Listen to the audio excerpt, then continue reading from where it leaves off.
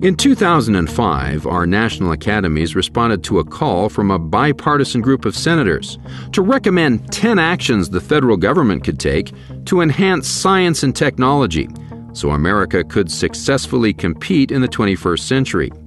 Their report was published in a study spearheaded by the industrialist Norman Augustine titled "Rising Above the Gathering Storm: Energizing and Employing America for a Brighter Economic Future." In 2010, the same group released a follow-up report, "Rising Above the Gathering Storm Revisited: Rapidly Approaching Category 5."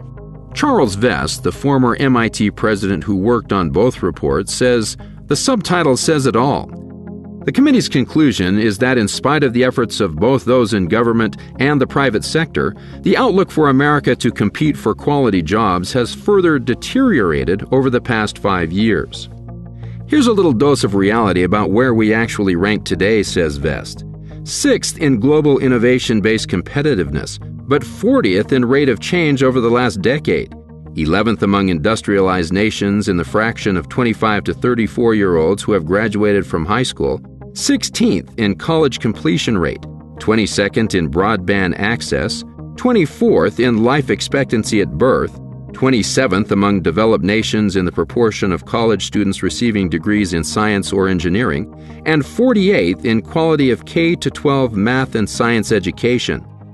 This is not a pretty picture and cannot be wished away, said Vest.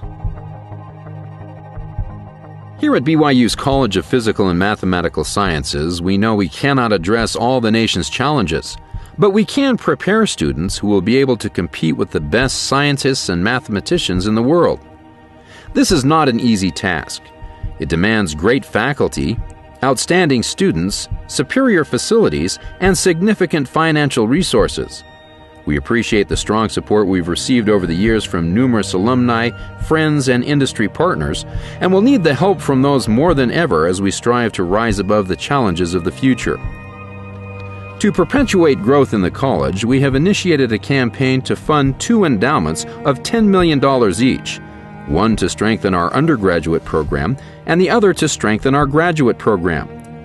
The goal of the undergraduate endowment is to provide widespread opportunities for all interested students to be taught and mentored alongside professors engaging in real, meaningful research. We have long had the philosophy that our students learn much better by doing science and mathematics than just learning about it in the classroom.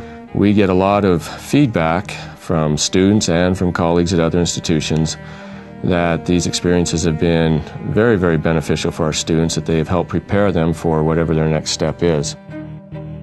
This advantage is reflected in BYU's consistent top 10 ranking for students who go on to earn doctorates. Additionally, BYU is rated 11th in the nation for recruiters for providing top-rated graduates, according to the Wall Street Journal. Currently, the college spends over $1.5 million a year to support undergraduate mentorships. The money comes from a variety of sources: budgeted funds, external research grants, and donated funds. As we operate in this uncertain economic climate, we have recognized the desirability to secure additional funding sources in order to maintain and possibly grow this important mentoring activity. Failure to provide ongoing research experiences for our undergraduate students will endanger our competitive edge. Successful undergraduate mentoring relies on strong graduate programs that energize our faculty and engender world-class research teams that involve undergraduate students. One goal that we have for our graduate programs, or really for the departments as a whole, is that we pursue meaningful research projects that are ideally cutting edge and really pushing back the frontiers of knowledge. Now, some of those projects are very amenable to including undergraduate students, and they can get involved in a very meaningful research project that they might not be able to entirely on their own. Recruiting top graduate students has become extremely competitive, akin to recruiting athletes. Many universities fly prospective graduate students to see their facilities and to become acquainted with faculty and other students. They also provide incoming students with tuition waivers, health insurance, and significant stipends. Our departments are doing their best, but competing financially with other universities is becoming more difficult. To assist our departments in securing the best possible candidates, the college plans to use funding from the endowment to provide several fellowships each year for excellent graduate students.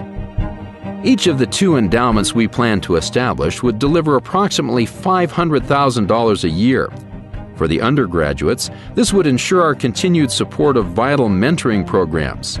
For the graduate programs, it would enable us to attract top students to our departments and raise the quality of education throughout the college.